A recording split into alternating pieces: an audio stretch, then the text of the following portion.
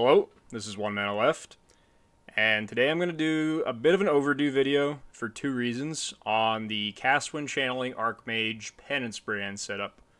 The two reasons for this video are mainly to cover the change to Penance brand that happened several days ago now. It happened middle of last week, so it's actually been this way for about 5 days now. If you've been following Penance brand, I'm sure you know that it changes how energy works and how Runebinder works, but we'll get to that.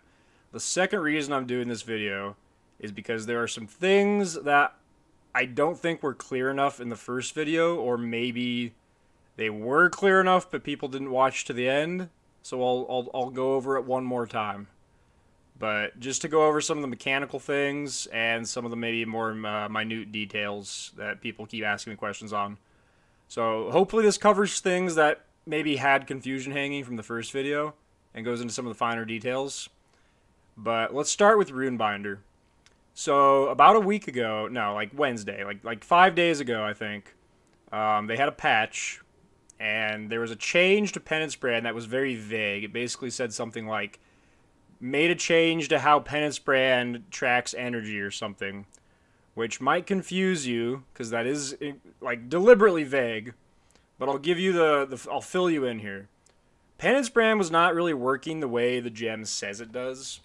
Because what the gem says is basically that it goes to a target, and that target gains energy up to 20. In fact, the up to 20 I don't think actually was on the gem tag until this patch. It didn't specify a stat cap, but there has been a stat cap of 20.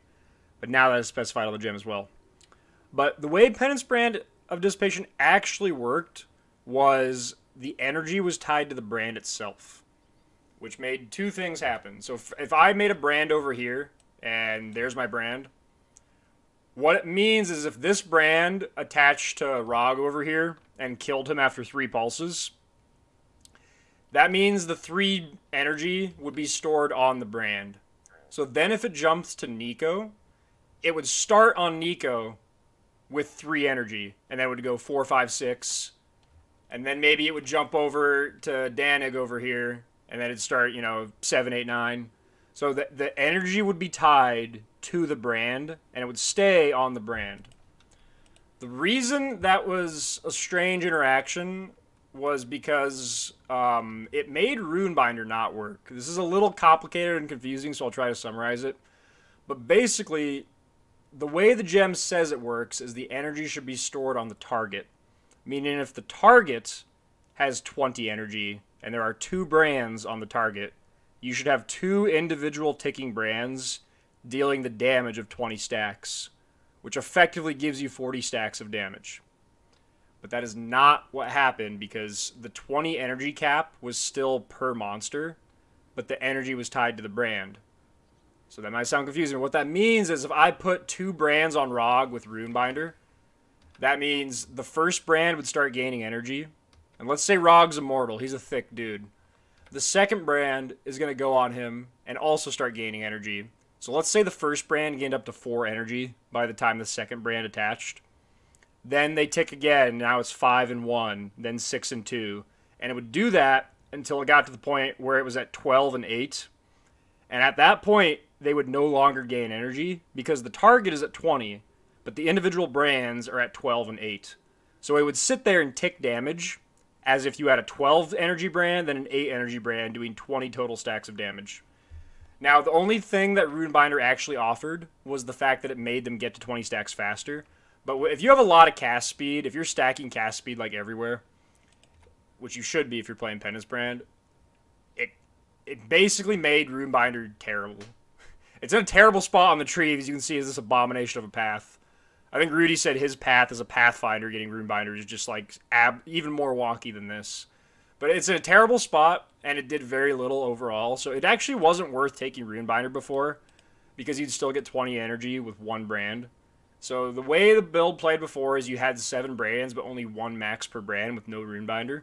But now after the change, Runebinder essentially doubles your single target damage, so that's a buff. But there's weird scenarios like Delve, for example, where it's actually a bit of a nerf, because before in Delve you would have had, say, all these brands out, that a new monster spawns, and you just have all these 20 energy brands at like full radius, full energy, And anytime a new monster would spawn, some 20 energy brand would just attach to them and annihilate them. Whereas now, it actually, in a lot of cases I've observed, has lower AoE.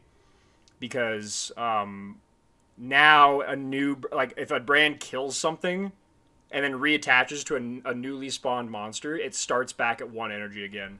So there are actual, like, AoE scenarios, particularly Delve, where it can actually be a bit of a nerf. But if you are playing Penance Brand right now on pretty much any build, and you go do a boss now with Runebinder, it will die twice as fast. It will actually maybe even die slightly faster than twice as fast, because it will ramp faster. So, with that change, before I was not taking Runebinder, but now I am. And, like I said, because this is in such a weird spot, if you look at the tree before, if I pull this up with, let's go to a Victor snap, or not a Victor, let's go to a Dennis snapshot here. With a no Runebinder tree here, the closest way to get to Runebinder was 4 points. You had to go 1, 2, 3, 4. It was terrible. You just had to give up 4 points for a keystone in your area that you're completely surrounding because it's just on this weird isolated island that has no good path to it. So, because it's pretty much going to cost 4 points to get there no matter what, this actually weirdly becomes an efficient path. You don't have to go this way. You can also connect up here. They're pretty equivalent. Or you could maybe ditch this area and connect right here. You lose some split personality stacks, but you gain some points. They're all fairly equivalent. But this is the one I've taken that's a little more efficient. But I'll go over some of the tree stuff in a little bit, because that's the last thing I want to go over is the fact that I've run a few different cluster jewel setups. I've ran 3 larges with Impossible Escape. I've ran 2. I've looked at a 3 setup. You could do. I'll even maybe briefly go over an Adorn setup or like the Giga setup with pure voices and pure smalls. But I'll go over that last. So the second thing I'm gonna go over here is the far and away most asked question, and it's mana spend. So the way the whole build works is you have to spend a very specific amount of mana. This is not like a good build for a new player. This is one of the most like restrictive builds you can possibly play because of the rules around it. So let me just like make a sketch here. And let's just make a graph here, all right? So this is a bar. Oh, that's the worst line I've ever drawn in my life. All right, let's make a bar here. And this is 100%. We're choosing blue. I don't know why. It was default. All right, 100%. So I tell people for the spend, they want to be between 94 and 99. That's where you want to be. 94. It's an okay 9, but that was way better. And 99. All right. This is the sweet spot. This is the juice. All right. The reason this is such a restrictive build, and the reason people have tried this build out and completely ignored my last set of instructions, is if you're here, you die. If your spend is at 92%, you die. Fun build, right? I've had people try this. They try to do the build the way I'm doing it. I just got a FUB gun raid, so there's now going to be 700 people in here wondering what the hell I'm talking about mana stuff. But we're going to finish this, alright? Hey, I raided him last time, and he had a mirror drop 28 seconds later. So, well, no, I can't have a mirror drop because I'm talking on a print screen here. Okay, anyways. So, the other thing that happens if you're over 100% is you do 0 damage. So, that's terrible. You die, or you do 0 DPS. If you're in between 94 and 99, this is one of the most broken builds in the entire game. If you're below 94, your character dies. And if you're above 100, your character does 0 damage. Fun, right? So you really want to have a lot of effort put into getting into this range to get the build to work. So how do you do that? Well, let's look at mine. When I tell people this number, they maybe don't know what I'm talking about. I talked about this at the end of the last video, but it was 33 minutes in, so maybe people didn't watch it. If you're going to play the build, please watch the next 3 minutes, alright? I'm going to use Arcane Cloak, and we're going to look at the cost of my Penance brand. Alright, what is it? 44,589. So, you have to pull out your abacus here, and So 44,589. My mana plus energy shield combined is 17,849 plus 29,604, which is 47,453. The ratio there, I don't know, it's something like that, is 94%. So I'm just at the bottom. I actually could be a little higher. But I'm just barely enough that I'm not double casting, which is what happens if you're right here. Your character dies because your spend is too low. So what happens is, the reason Cast When Channeling does not trigger is because you don't have the mana. Because if the cost of the brand is almost my entire combined pool, after I cloak, I don't have the mana. But as it regenerates, if my cost is too low, let's say the cutoff to cast the brand is here. If my mana gets here before the 4 seconds is up, it will spend all of it. All of my mana and all of my energy shield goes away. Your character will die. It doesn't actually kill you. It will leave you at 1 HP and you'll regenerate back. But if you're surrounded by monsters, you will die. So you want to get the spend up higher than 94 to prevent that from happening, because if it's higher than 94 combined, you're in a pretty good spot where you aren't physically able to cast the brand. So the way you do that is a couple things. The first and foremost is change your Inagon percentage. Most people that have a problem with this are going to be too low, because if you're too high, the solution is easy. You lower your cloak level. That's it.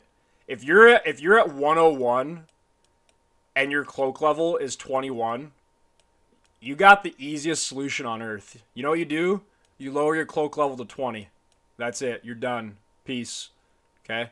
If it's still at 100 at 20, you lower it to 19. It's that easy. You don't have much problems in this world if you're too high, because you just drop your cloak level.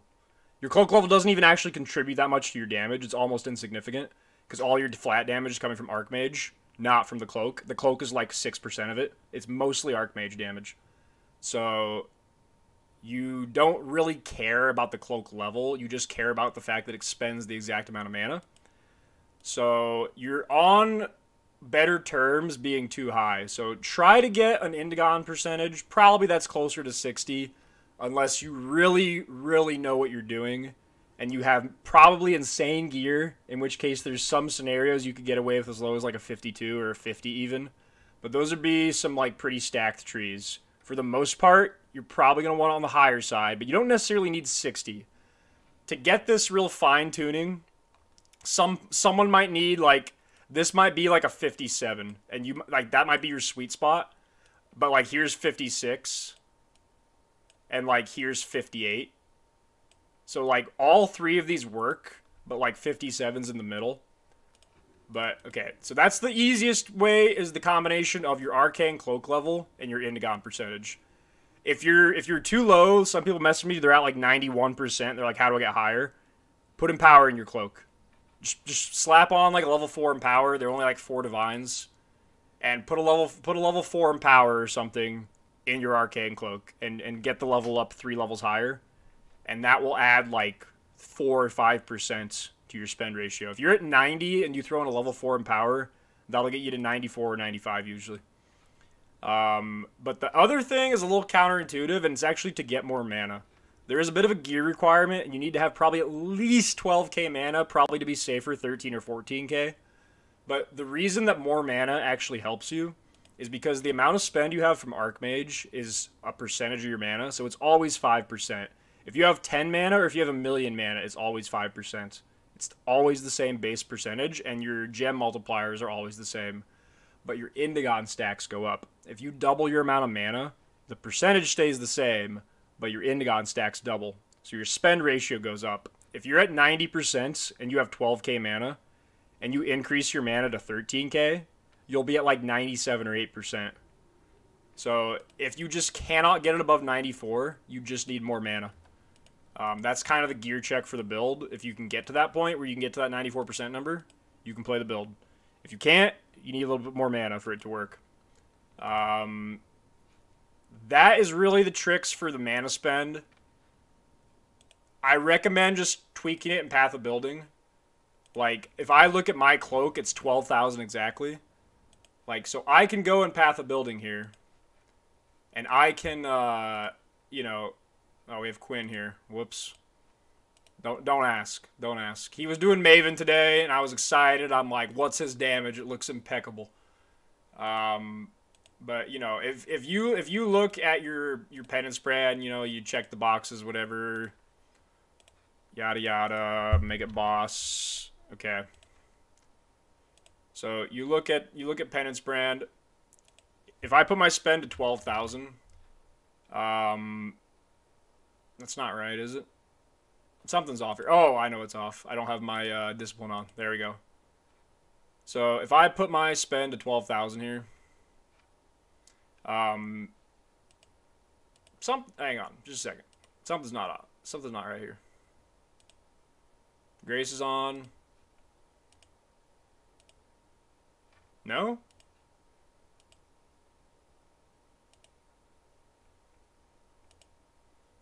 Well, something's slightly off. Anyways, so you can basically tweak it here, right? So you can go to... my number's currently off, though, so it's going to bother me, because that is not correct. It should be 12,000. And it should be... Yeah, this is not right. Why is that, though?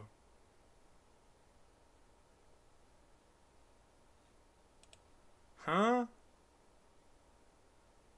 Okay, well, right now, Path of Building's wrong. But usually Path of Building's right. And you can trust that number. We try it one more time just to see what got imported wrong. But POB is currently wrong. It also says... Oh, it's because my large isn't... Okay, yeah. This is why PoE Ninja's always wrong. Path of Building does not import cluster jewels. So, yeah. Now, let's look at it.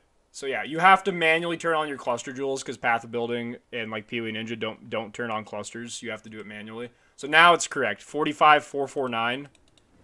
Boom. 45... Oh, it's because I'm not on full mana. Hang on.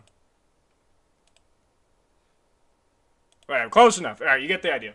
You can tweak it to match your cloak level. So you can just do the napkin math. Like, mine's 67%. So I can just take, like, 67% of 17,849. And, like, boom, it's 12,000. But enter the exact number to be safe, because it will round up. It's one of the few things in the game that does round up.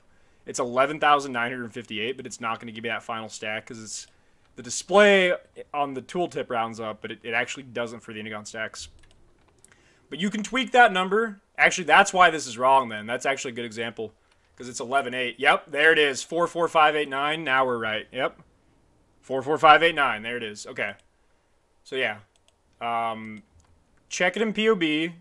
Basically, just you can tweak this number by increments of 200 until you get this number to the percentage you like. And then you can basically back calculate this percentage of your mana. And then figure out what cloak level that is if you're trying to, like, tweak the level to be the right amount. But, yeah, that is the whole build. Like, if you get that wrong, there's no point playing this build. If you didn't watch the last 5 minutes, it's not that I'm going to tell you to not play the build. It's that you aren't actually playing the build. You're not. If you didn't watch this 5 minutes, you're not doing this. No matter how much you try, no matter how much you look at PoE Ninja, you're literally not playing the build. Because you're either dying or doing 0 damage. You're only playing the build if you're in between these two numbers. Alright. Next thing I'm going to go over briefly, I'm going to go over the Staffcraft one more time. Because that was the portion of the video where my stream cut out. So I'm going to just speedrun this just to make sure you know what to do. Awakener Orb. Cast when channeling. Okay, we'll start with the single target staff. Awakener Orb. 20% more spell damage on Shaper. And then normally power charge on critical on Elder. But on this staff in particular, this was a pure Shaper staff that has 13 Lightning Pen. But normally I would recommend for your crafting to take power charge on critical instead of Lightning Pen. And use the Elder, Peacock, and the Shaper 20% more. Smush them together. And then you're going to hit either a blank prefix or a random third prefix. Hopefully it hits mana. This is going to take a lot of alt spamming, probably some Awaken Orb attempts. It usually takes people between 5 and 10 to get something acceptable. But if you miss and hit like 78% physical damage, you kind of just got to go for the annul. If you do have an open prefix, I recommend crafting cannot roll caster mods for 1 divine, because this blocks like 38% of all staff prefixes, but mana's not a caster mod. However, the 20% more spell damage mod is, or maybe I have that backwards. Yes, the 20% more spell damage mod is. So that means even if you slam and you brick the slam, whatever you slammed is guaranteed not a caster mod because of the craft. And the 20% more mod is a caster mod, so if you go for the annul orb, you now have a 50-50 instead of a 1 and 3. And you pretty much just do that until you brick one of the 2 original mods, just trying to get that 3rd prefix. You could go for a triple damage prefix and have a usable weapon with a lot of damage, but just because it's so hard to get the spend numbers high and make everything work, it usually will go easier on your life if you have mana. It doesn't need to be tier 1. This is like tier 5. Tier 5, okay? Probably even like tier 7 or 6 or higher is like kind of acceptable. There's 12 tiers. They're all equally weighted, I think. No, the top 2 or 3 are like half and half. But for the most part, they're pretty equally weighted up until like Zafri and Blue. But then for the Cast When Channeling staff, unfortunately for this one, you cannot fuse Power Charge on Critical with Cast When Channeling because they're both part of the Influence Gem mod pool. They can't double up. So you could go Pure Shaper like this one. This is the Mirror Staff, but the easier way to do it is to take the Cast When Channeling Shaper mod on one staff. And by the way, these have to be base staffs. They can't be war staffs, so be sure to craft on that, on a base staff, not a war staff. And then you have to take the other mod I recommend is Elder 10% spell damage per int. Because you get a lot of ints. So that would be 200% increased spell damage. Which with Indigon stacks is not as much as the 20% more mod. But without Indigon stacks is much more than the 20% more mod. So I would say they're pretty much equivalent. It's like kind of nicer quality of life having the instack mod. But it's just like bigger sheet damage and bigger endgame setup for having the 20% more mod. But I would take Cast When Channeling on Shaper and 1% spell damage per 10 int on Elder. Smush them together, same way. Try to get a good 3rd prefix, ideally mana, but like a damage prefix could also work if you have enough mana otherwise. So you're going to have either an AoE staff or a single target staff for like a swap setup that have 3 prefixes now. You're in the home stretch now. You're home free. Because all you do now is lock prefixes, Aisling, try to hit double damage, but cast speed's also acceptable, or crit multi if you have crit jewels when you're near a rare unique enemy. But ideally you hit double damage or cast speed, and then craft the other. If you hit cast speed, craft double damage. If you hit double damage, craft cast speed. You want those 2 mods. And then just do a 3rd slam, and hopefully the 3rd mod's good. If you're not satisfied, you can clean suffixes again and try Aisling again. But the suffixes are pretty easy. You're honestly looking at between like 1 and 3 tries usually. They're not as picky, necessarily. It's just cast speed, double damage. You get that, you're golden. Last thing I'm going to talk about is the tree setups. So I'm doing this weird wonky path with Runebinder now. They've changed how Penance Brand works. But I've gone back to 2 larges. But you'll maybe notice in my previous setup, I actually had a 3 large setup at one point with Impossible Escape. And the honest truth is, like, all these setups are super equivalent. Like, so I had the Impossible Escape setup on Necro Aegis with a 12-170. There's like at least 3 good combos in here. There's like 14-920. There's some 15k number I don't have off the top of my head. But that's a pretty good setup. And the benefit of that setup is you get a few more cluster jewel, or you get a few more jewel sockets. So if you really need the jewel sockets, this setup gets you the most open jewel sockets. But I've actually switched to dropping this cluster and just going for the 2 large setup.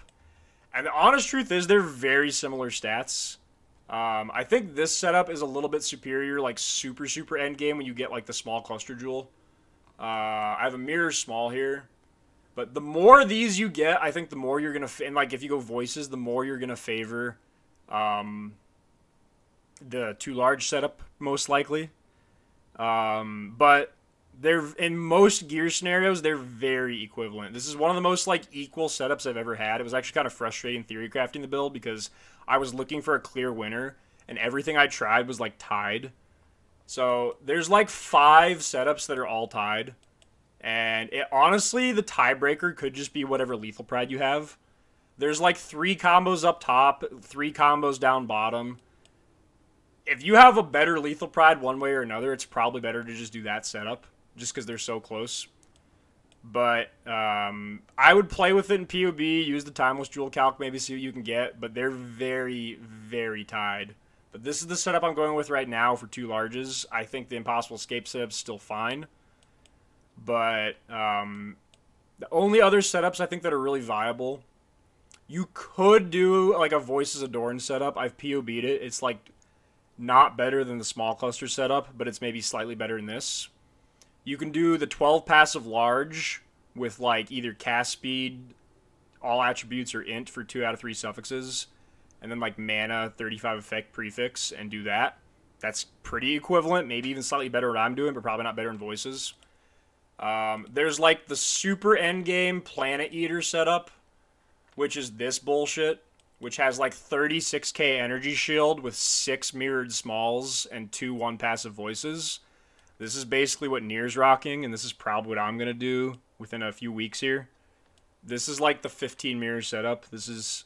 If you get this far, you're not asking me for questions. You're the guy she told me to not worry about if you get this far. So don't even ask me what to do if you get this far. You already know. But, yeah, TLDR, see what kind of Lethal Pride you can get.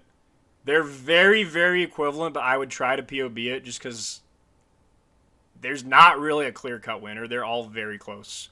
But I'm playing around with this setup right now to have a good Runebinder path.